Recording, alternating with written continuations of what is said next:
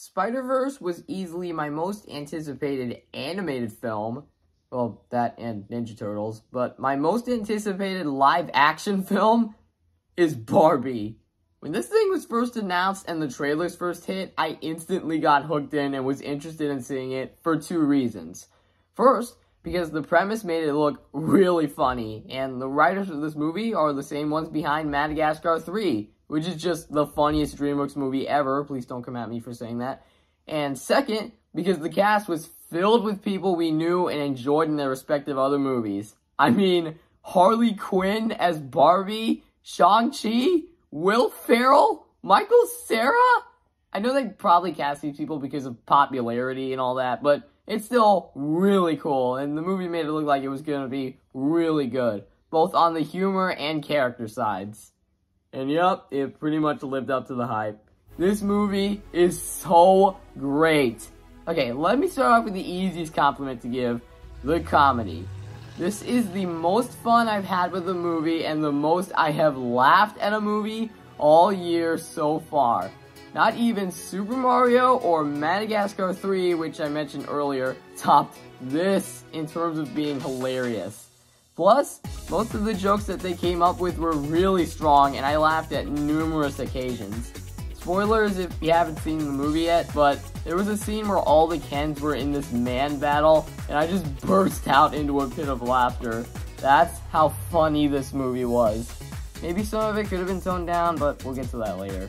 Another thing I liked about this movie was its emotional moments, which is something I wasn't expecting. I figured it would just be a full-on comedy, but no, I was pleasantly surprised that they put in some heart.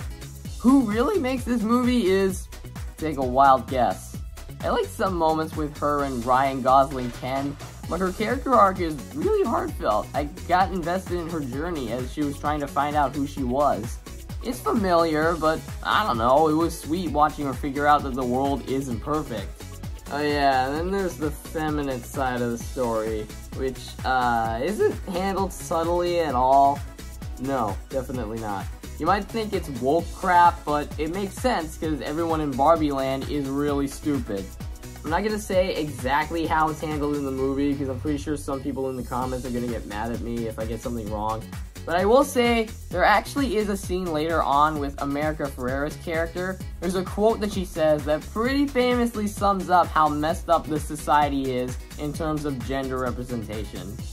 Yeah, that's all I'll say. I really don't want to get into it right now because I'm sure there's a lot of people here that's gonna get mad if I get something incorrect.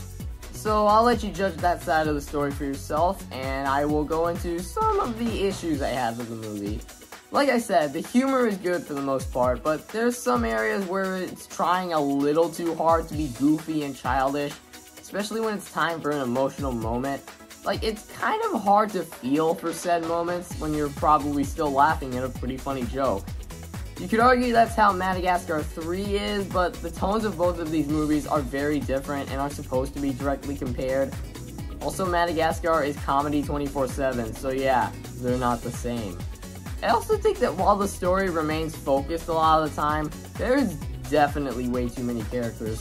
Some that don't add much to the plot and kind of exist as a joke. I don't even think Kate McKinnon's character was given much to do either, which was a bit of a shame. But you know what? I don't care. I didn't go into this movie expecting perfection. I just went in to have fun, and that's all I really wanted with Barbie. Despite some flaws, it has instantly become one of my favorite movies this year.